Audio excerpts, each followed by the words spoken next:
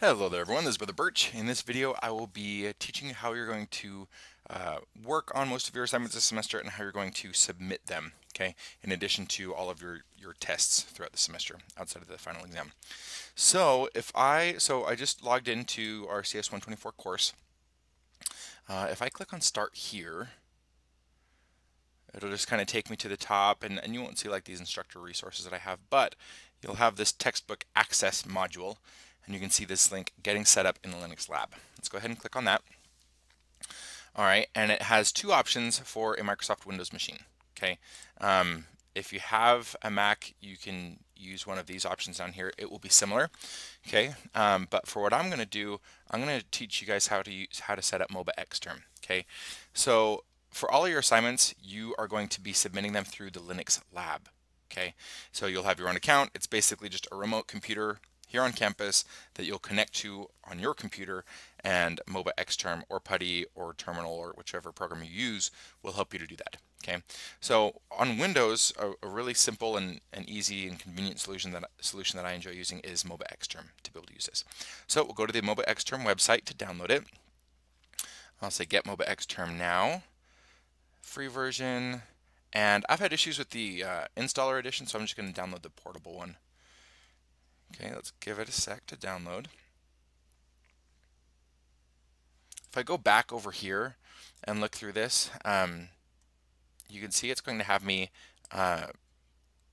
connect to a specific IP address. Okay, so the IP addresses that we can use for this class are 157.201.194.201 through 210.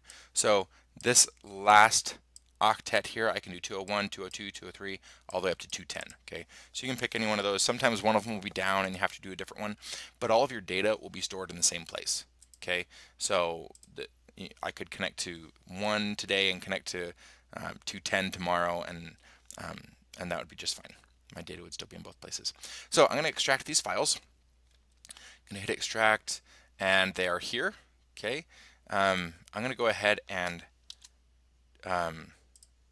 so if I was going to keep this, I would put it into like a programs file or something like that, like your program files that you have on your computer or something. But right now in this video, I'm just going to leave this here in my downloads. Okay, but again, I'd recommend that you move that. So let's open this up and let's see what it does. All right, so this window just came up. There's quite a bit going on here. All right, let's go back to our instructions and see what it wants us to do. So it says double click it and then click the session button in the upper left hand corner to create a session.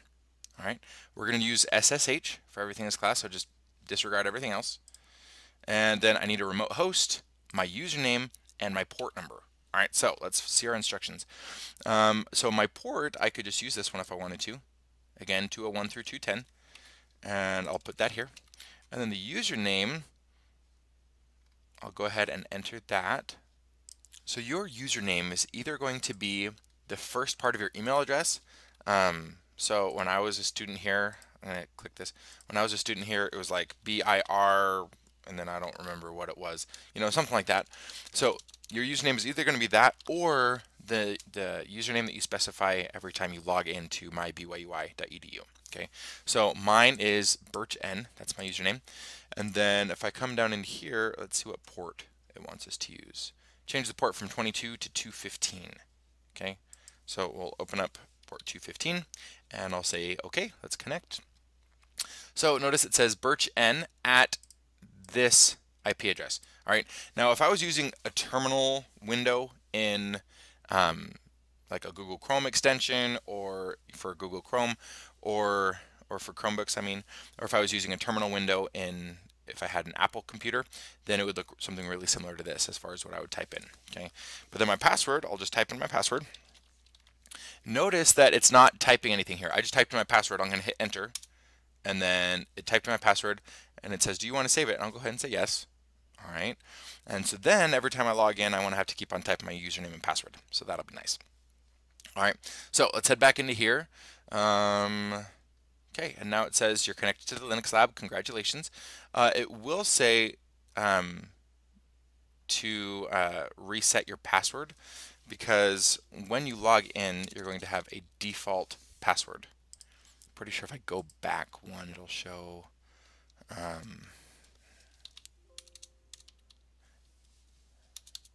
Yeah, so this is your default password. Okay, Temple4 DPC.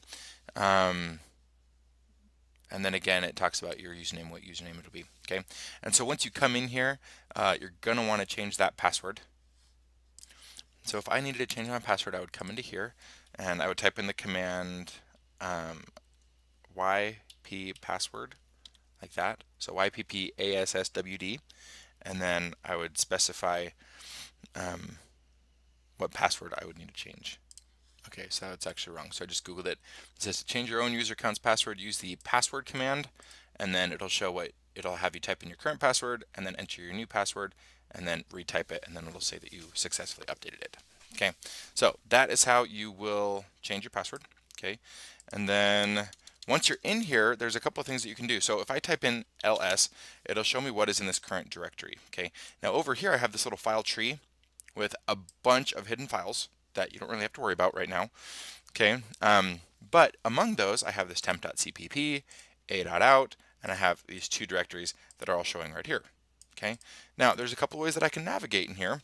I can say cd, change directory, into 124. A directory is just like a folder pretty much. And if I type in ls in there to say, you know, basically list the contents of this directory, it'll show everything in there. But I can also click on 124 over here, and it'll show me everything in there. There's one hidden folder right here, but everything else is showing up when I type in this directory. All right. Again, I can say cd assignments, and if I type in ls, it'll show me what's in that folder, and I can click on here, and I can see that exact same thing coming up. And I can just keep on clicking and see and open up these different things. Okay. Now here's the main thing that I want to show you. So in this class, you will be using a text editor. All right. Now there's a default text editor that comes with MobaXTerm that you can use. There's also a text editor that you can use inside of the Linux server called Emacs. I don't recommend that you use either one of those. What I recommend that you use is Visual Studio Code. Okay, so I would just type in VS Code download. It comes over here. It's a free program, and it's fantastic. And you know, once you download whichever one you have and install it, it's going to look something like, let me pull it up here, like this. Okay, you might have like a welcome page, all right, but it'll be pretty much the same thing. All right, I could say, you know, open folder, and I could have like a folder with my programs or something like that.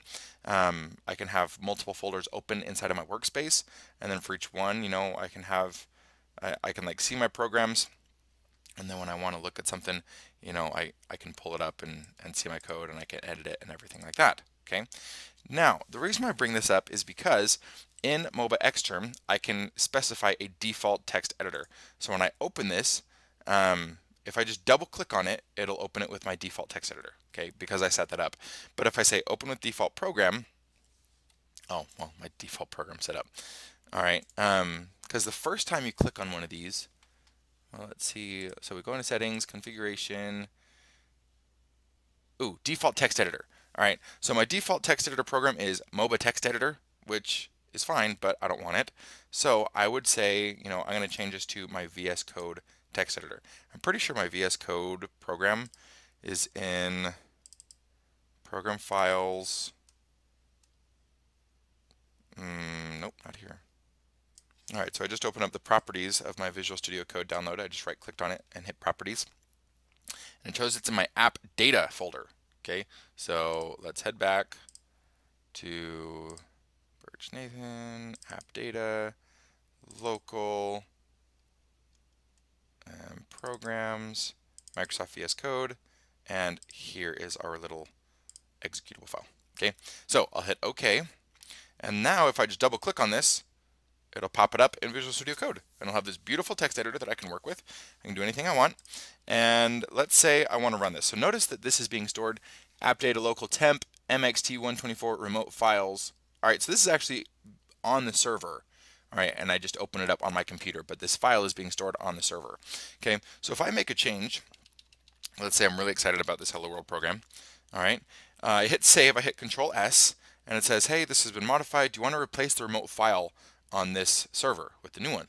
And I'll always say autosave, do not ask me again, because I'll always want it to update. Okay, so now if I type in the command like cat assignment10.cpp, oh, whoops. So cd unit 1, and then I'll just hit up arrow twice to find that command that I already executed. And you can see there's all my exclamation marks. Okay, cat will just print out the contents of any file. All right, so I can see that there, and now I can test this out. So I could say, you know, test bed. Well, first of all, I can compile it. So I can say G++, assignment 10, and I can hit tab to finish that. It'll compile it, and then I can say a.out, and you can see it outputs hello world. Okay, so it's working. And then I can say I want to test it, so I'll say testbed CS124 assignment 10, and then my file name. Okay. Oh, invalid test instructions. Okay, so I just opened up my book and has been compile it, run it, and then here's the testbed command. All right, so I was close. So I'll come back over here and I'll just right click right here to paste it. Oh, that's nice. So I'll go ahead and paste it. Okay, so testbed CS124 assign 10, and then my file name. I'll run that, and it says, ooh, test failed. Okay, it didn't want all these exclamation marks. That's what it got, and this is what it expected. So I would come back to my text editor and be like, you know what, maybe I'm not that excited about it anymore. Hit save, come back over here, and now if I type in cat, we can see that it auto-saved it. Okay, so that's nice. And now I'll run my testbed command again, and you can see now it passes. All right, so this is really nice because you'll be using this throughout the entire semester. Every single assignment that you have, you are going to come into here, you're going to run the style checker, you're going to submit it, and when you submit it, it will basically copy the file that you have into my directory.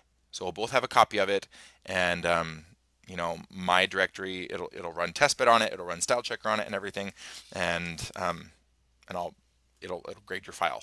You know. And that's how this entire semester is going to work out. So I highly recommend that you download MobaXTerm, all right? And I highly recommend that you download Visual Studio Code because it's a nice text editor that you can use that'll make things really convenient. And yeah, so that's just a little bit of how you can get set up in this course and kind of how we're going to be using the Linux lab and everything. So if you have any questions, just let me know, but I hope that this video is helpful for you.